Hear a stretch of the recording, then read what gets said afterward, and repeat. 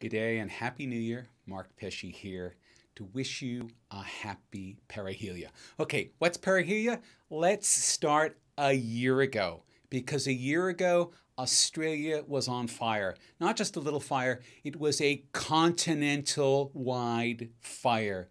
Everything from the Indian Ocean to the Pacific Ocean and in between was catching fire. No one had ever seen anything like it. It concentrated minds, and it concentrated my mind, and I realized that we needed to establish a different way to be able to talk about the climate, about our role in it, about what we could do with it, so that we can escape the loops that we're all caught in. And so I came up with this idea that's based on astronomy. In fact, January the 2nd, 3rd, depending on the year, last year it was January 3rd, this year it's January 2nd, is perihelion. It is the day that the sun and the Earth are closest together. See, the orbit of the Earth around the sun isn't a perfect circle.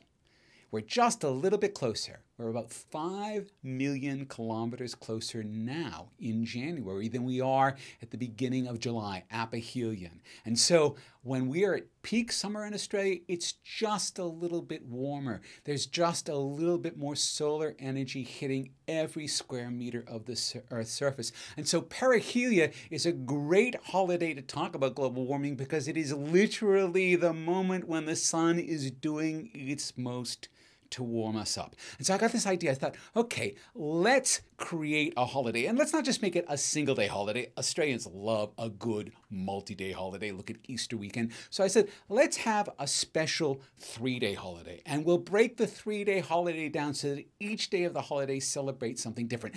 Day one, we will look back, we will take stock fearlessly at what we've done right and what we've done wrong over the last year.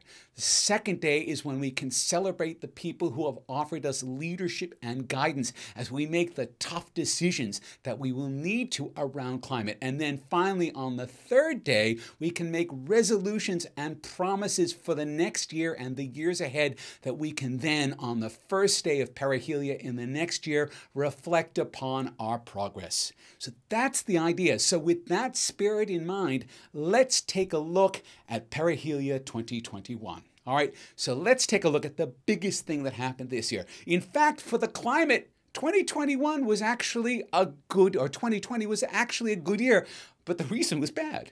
The coronavirus came along and caused a massive shutdown all around the world in April and May and June. Everyone was staying home in the developed world. No one was working. No one was flying. Still, a lot of people aren't flying. Hardly anyone is flying here in Australia. And so, in fact, what we saw as a result of this is that there was a massive drop in the output of emissions, particularly carbon dioxide emissions, that was commensurate with the economic collapse that happened around the forced economic shutdowns that went with lockdowns, that went with public health requirements. So you actually got to look into a future where the skies were clear, where the planet wasn't actually drowning in the pollutive gases that we ourselves are making. And you got to flavor it for a different kind of lifestyle, a lifestyle that wasn't necessarily centered around doing the next thing or flying to the next place or buying the next toy, but was actually a lot more inward focused. And you found people having different kinds of ways of dealing with this, but all of us got a sense that things could be different. And that's actually perhaps the biggest gift of all of the horror of the pandemic. The thing it's shown us is that things could be different. And as we come out of the pandemic in 2021, we want to take that going forward. But there's another lesson from the pandemic, and we're going to have to be very careful about this one. People have learned that if you pull back from economic growth, then a lot of people do very badly. A lot of people actually starve or get evicted. And now, inside of us, there's this real sense that if we don't keep the engines going, then we're all going to starve. And if we come out of the pandemic with that, we will come out with exactly the wrong attitude, because we will have pitted ourselves against the planet rather than deciding to lean into what we should be doing around planetary sustainability and find ways to create economic growth in that. If we just go back to the way we were before and pit our own economic growth against the health of the planet, well, we already know, because we're already on that path. We already know where that path goes. All right, Let's take a look at the people who are real leaders. And I would like to see something like an OACM, an Australian Order of Climate Merit.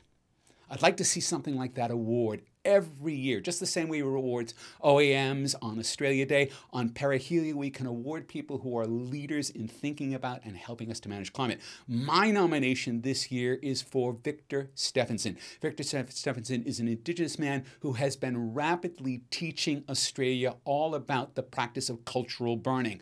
This is the extremely old, probably 50, 60,000-year-old practice of using fire to manage the country, the plants, the undergrowth, so that when fires come, and fires will always come in Australia, those fires burn cool. Those fires burn safely. Those fires do not take out billions of animals. They do not take out lots of buildings. They do not kill hundreds of people because the fires are being managed. And the simplest idea that allows you to get your head around the difference between cultural burning and the way we do burning now is that a cultural burning works from the inside out, and whereas a prescribed burn works from the outside in. And when you work from the inside out, you give all the animals a chance to escape the burn. It's just as simple as that. Now, there's an organization called Fire Sticks, which Victor has been spearheading, which is a grassroots organization spread throughout Australia that's trying to teach people, particularly in bushland Australia, how to read the landscape and how they can use cultural burning practices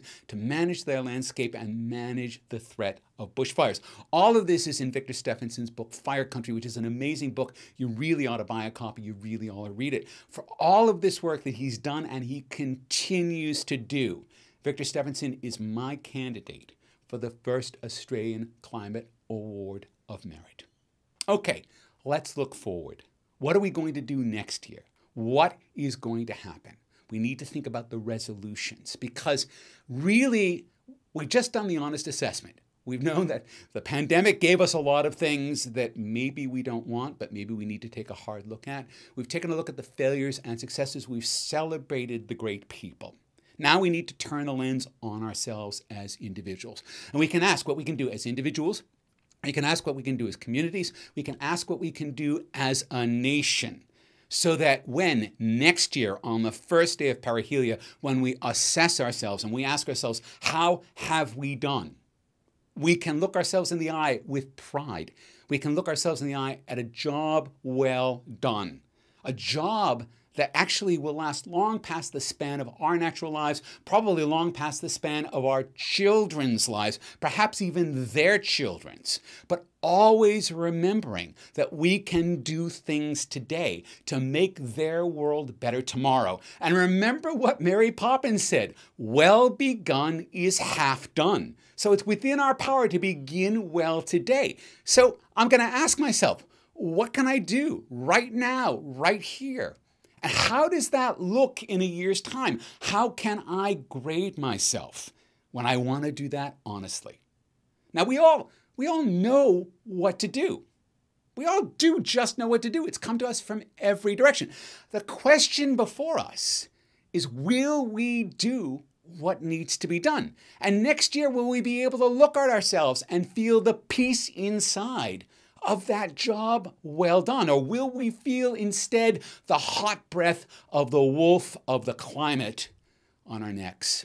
And the choice there, that choice is ours. Happy Perihelia.